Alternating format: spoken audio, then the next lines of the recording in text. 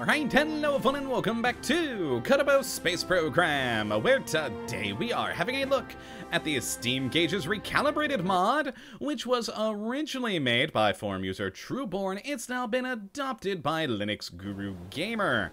And what this glorious little piece of work looks to add into the game is a load of analog-style gauges for you to use in flight. And I absolutely love this thing, as not only are the various gauges quite cool, but they offer you a new way to get your information while in flight that offers you some pretty decent levels of customization.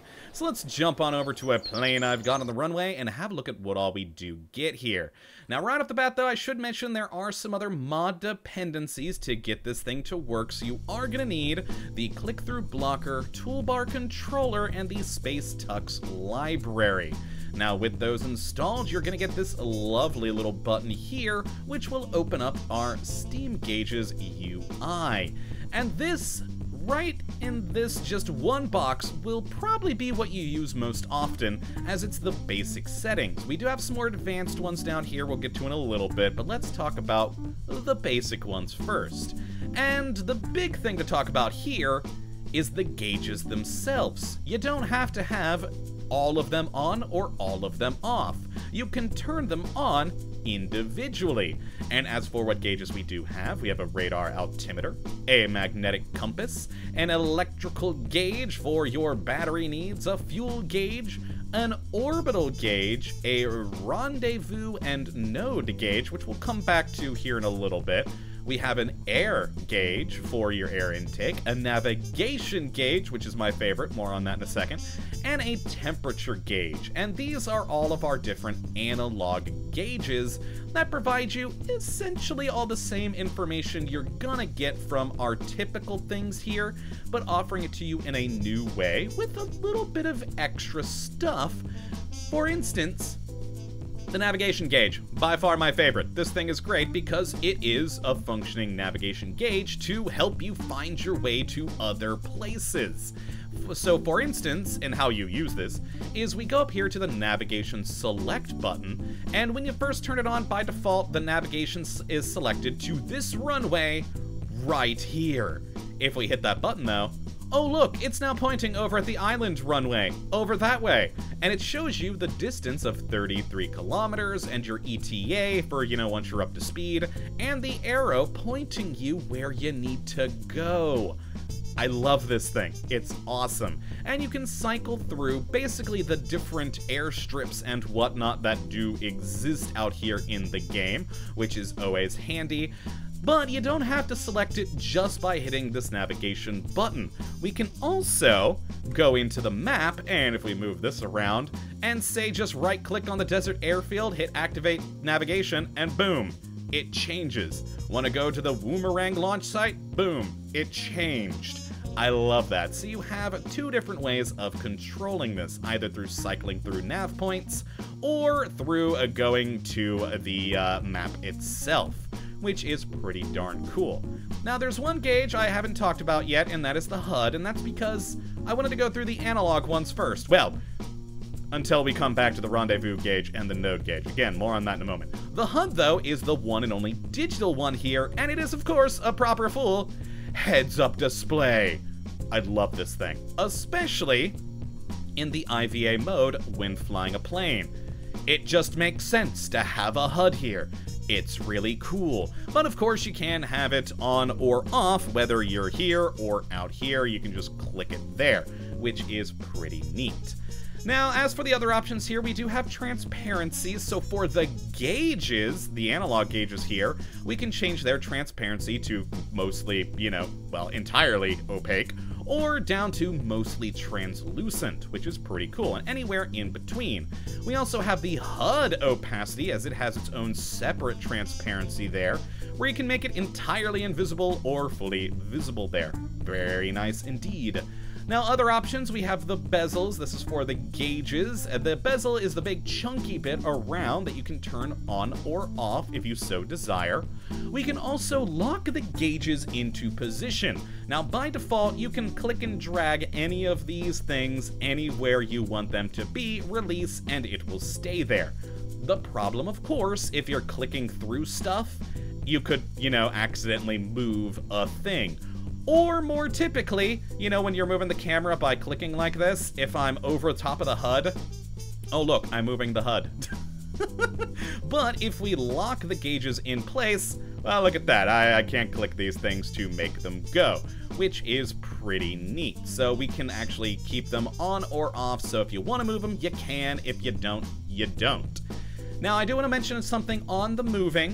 Wherever you place the HUD or the gauges, it's a global setting. That is where it will always be whenever you switch back and forth between crafts. It's gonna stay there, which is nice. So once you have your gauges in a layout you enjoy, you're not gonna have to set it ever again. You just deal with it. It's pretty cool. Downside is, of course, is if you want a different setup between different ships, you are gonna have to manually move it, but that's it.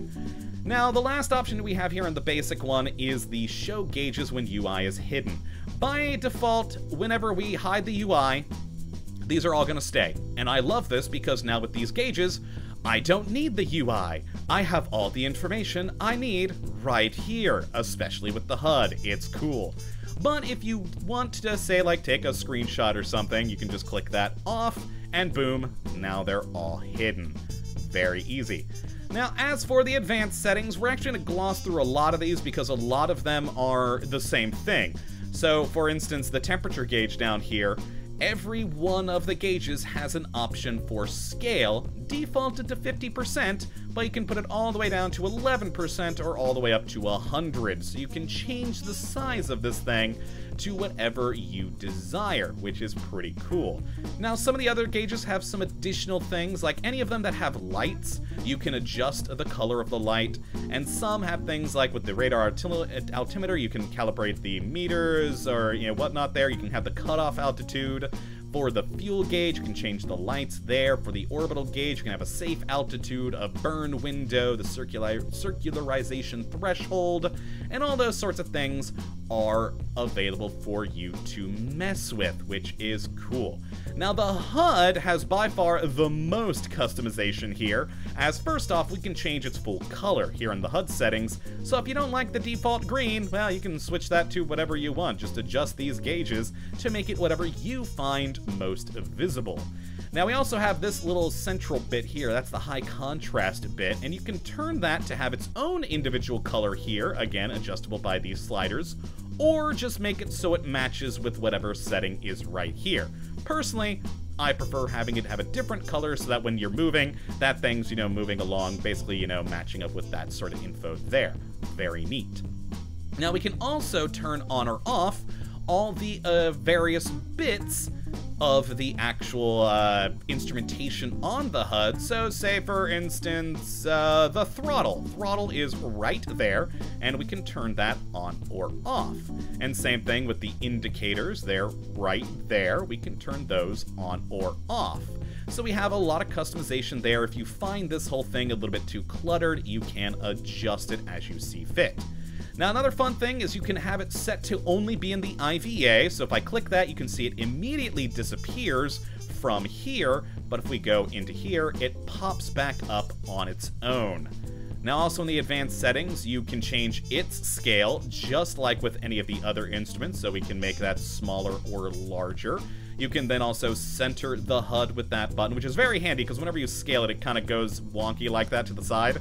But quite nice there, because then you can just center it back up and you're good to go.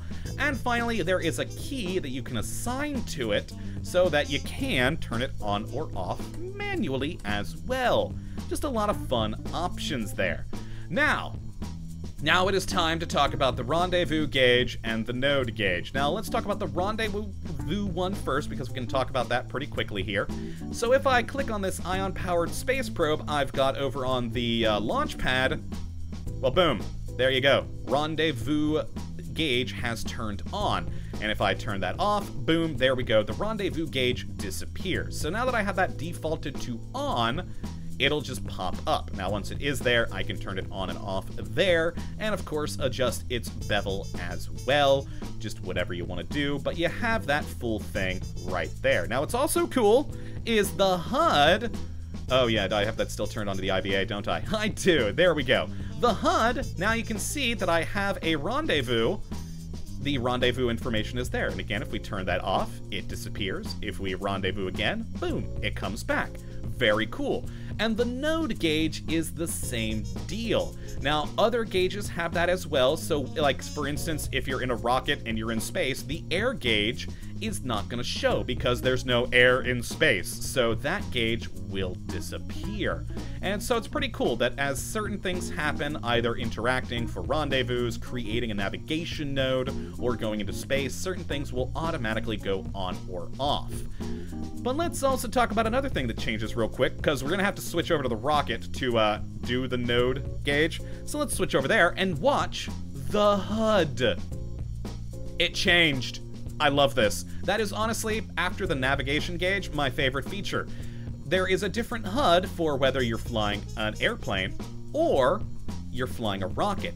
And there is a third one for when you're in space. So very cool indeed that it does, again, just like the gauges here for when you're in different scenarios, the HUD also does change. And this is my favorite of the changes because it matches this nav ball, but honestly, I see this a lot more readable than the nav ball. I can actually see those degrees. I have a hard time seeing this with my poor eyesight, so I can very easily see the 70-degree mark there for when you're flying around. That's pretty darn cool. And if we do go up into orbit, you'll notice it change again to the orbit HUD. Again, just a nice, cool feature there. And of course, now that we are up in space, you'll notice the radar altimeter is gone. So is the air gauge, because, well, we're in space. And if we go into the map and create a navigation node, hey look, a new thing! It's kind of weird looking because there is a slight bug with this. The node gauge doesn't show all of its stuff in the map. If we leave the map though, boom, there's the rest of the gauge in all of its glory, showing your delta V, your time to burn, all the good stuff. But in the map, for some reason, it's only showing that little rounded bit. But just like with the rendezvous that was on the HUD, we now also have our burn node navigation stuff here on the HUD as well, along with all the new HUD stuff for being in orbit here. It's just, oh, it's so cool. I love it. I really do. The HUD is, well, the navigation is by far my favorite. The HUD is my second favorite thing in this because it just gives you so much information on the go. It's just amazing. And I do like that the navigation thing actually does still even work in space, but of course in space it's a lot less useful because you're in orbit. You're not really going to be navigating to the airfield like you would flying normally. But overall, this is just an absolutely amazing mod with a load of customizable features here.